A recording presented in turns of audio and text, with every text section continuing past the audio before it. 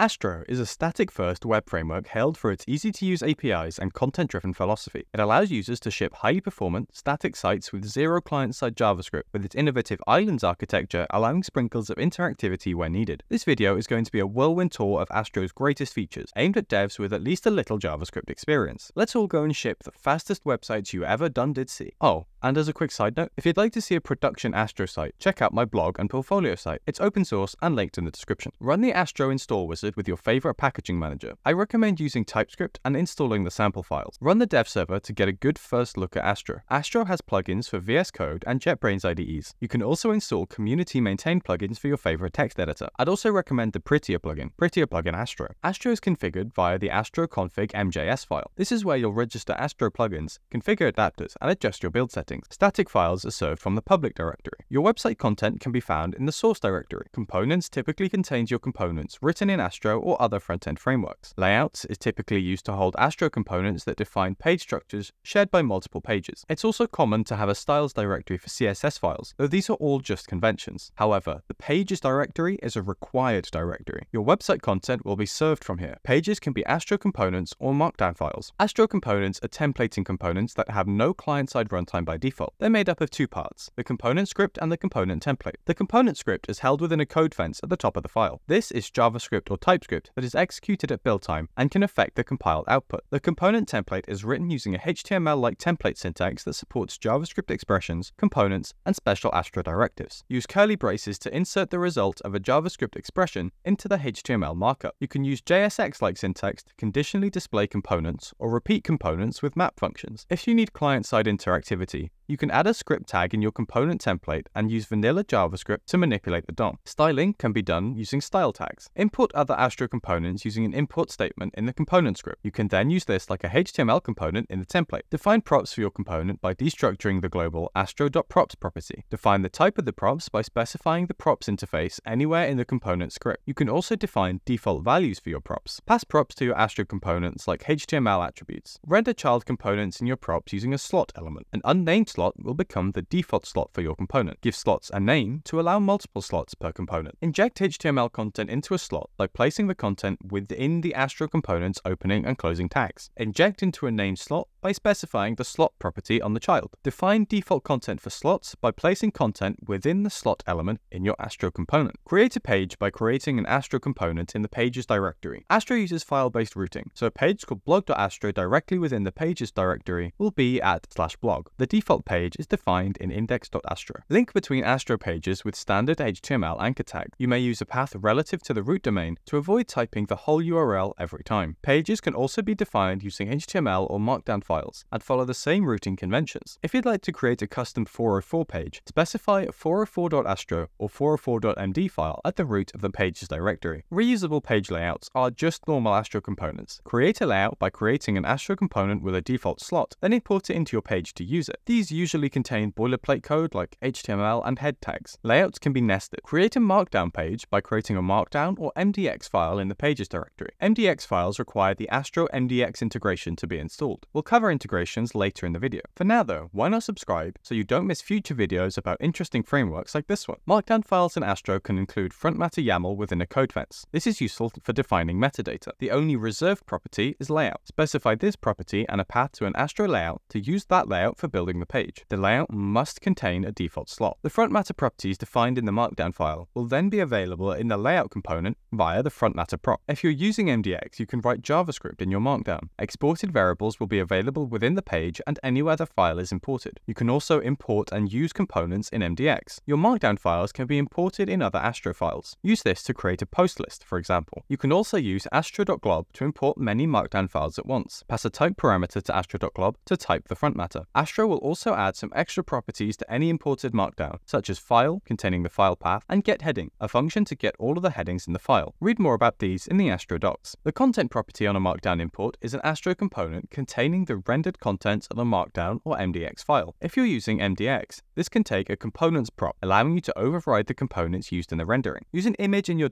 .astro components by importing it. Your image must be in your source directory to be imported. If you need a public URL to your image, add it to the public directory and reference it using a path. For automatically optimized images, import the image component from Astro Assets. The image component must be used with imported images if you wish for the image to be processed. Generate an automatic source set for optimized images by specifying either the densities attribute or both widths and sizes. Change the image format with the format attribute. By default, Astro will convert your images to WebP format. If you'd like to use remote images with the image component, register the authorized remote domains in your Astro config. There are other configurable options in the config. Check the docs for more information. The picture component can be used to generate responsive images. Specify the formats attribute to create images of different formats. Local and authorized remote images and Markdown files will be automatically optimized using Astro's image service. This is the Sharp library by default, though it can depend on the hosting platform. For example, Vercel uses its own image optimizer. Add functionality to your Astro site using integrations. These can add additional UI frameworks, preprocessors, and new functionality to your site effortlessly. Examples of integrations include the MDX integration, which is required to use MDX on your site, or the Tailwind integration, if you'd like to use Tailwind CSS. Install an integration using the Astro Add CLI tool. Integrations are also used to enable server-side rendering, which we will discuss shortly. Check out the Astro docs for a list of integrations. Add client-side interactivity to your Astro project using Astro Islands. Islands are interactive UI components on the page. Astro allows you to send the UI for the component with the initial response, and then stream the JavaScript in later to improve the user experience. Astro supports using external UI frameworks like React or Svelte to create islands, and you can mix and match your frameworks. Simply install a relevant integration and then import your UI component as usual. By default though, Astro will strip out any client-side JavaScript. In order for the component to become interactive, add a client directive to the component. Client load will hydrate the component on page load. Use client idle to load after the initial page load, or client visible to wait until a component enters the viewport for the first time. Alternatively, use client media to hydrate at a certain screen size, or client only followed by the UI framework to only render the component on the client. Astro sites can be rendered in one of three modes: static, server-side rendered, or a hybrid of the two. SSR and hybrid rendering require an SSR adapter to be installed. Change the output mode by specifying the output key in the Astro config file. In server mode, pages will be rendered on demand by default, whereas hybrid mode sites will be statically generated by default. Opt into or out of pre-rendering by exporting the pre-render constant from your page. SSR allows features such as the use of cookies, request and response objects in the page script, and creating server endpoints. Create an endpoint by creating a JavaScript or TypeScript file in the pages directory. Define a HTTP method handler by defining a function of the same name, such as get or post. These functions take in an API context object and return a response. Create a dynamic route by specifying one or more route parameters in the file name with square brackets. Route parameters are available in the page via the astro.params object. If you're running in static mode, you must specify the getStaticPaths exported function, which will return an array of objects, each of which defines a page. The function can be asynchronous, so you can use it to fetch content from a CMS or database at build time. Use a spread syntax in the route name to match paths of any depth. If your page is running in SSR mode, you can simply render the page based on the contents of the parameters. GetStaticPaths should not be defined. Astro's routing capabilities are excellent. Check out the docs for more info. To organize your Astro content, create a content collection. These allow you to sort your content into directories, validate your YAML front matter, and add TypeScript type safety to your Astro content. Create a content collection by creating a new top-level directory in the source/content directory. You cannot nest content collections, though you can still organize with subdirectories. Define collection configurations by creating a config.ts file in source/content. Use the define collection function to set up the config for each collection. Register your content collections by exporting a record of collection names to the config definitions. You can also use Zod to validate your YAML front matter by including a Zod object schema under the schema property of the collection config. If you want to reference another collection, import the reference function from Astro content and include it in your Zod schema with the name of the referenced collection. The schema property can also be a function. Use this with the image parameter to add images to your YAML front matter. Query your content collections in your components or pages using the getCollection or getEntry functions. GetCollection will return all entries in a collection, or use getEntry with the collection name and entry slug to fetch just a single entry. GetCollection takes a filter function as an optional second argument. Use getEntries with an array of references to return data from any referenced collections. If you're running in static mode, use getCollection to generate your static paths. Entries have a render function that you can use to create a content component to render your entries' contents as HTML. You can also use getEntry in SSR mode to fetch content on demand. Make use of the browser's View Transitions API with Astro's View Transitions built-in component. Add it to the head of a page to enable view transitions on a single page, or add it to your layout to enable them for your entire site. Transitions are opt-in and will automatically respect users' reduced motion preferences. Add a transition name to a component or element using the transition name directive. Any elements with the same names across a page change will be transitioned between automatically. Add the transition persist directive to keep content state across page navigations, or use transition animate to customize the transition used for that component. Adding the view transitions component to your site will turn it into a single page application, and Astro will ship a small client-side router. By default, this will also enable data prefetching for links. You can disable this behavior using Astro's prefetch settings. More information can be found in the documentation, as well as more information on view transitions. Astro is an extensive framework, and there's a lot I haven't been able to cover. Check out the documentation for more information on image optimization, font handling, internationalization, middleware, and much more. Or if you've decided that Astro isn't really your thing, and you'd like to avoid having to write any front-end code, you might like to learn about HTMX.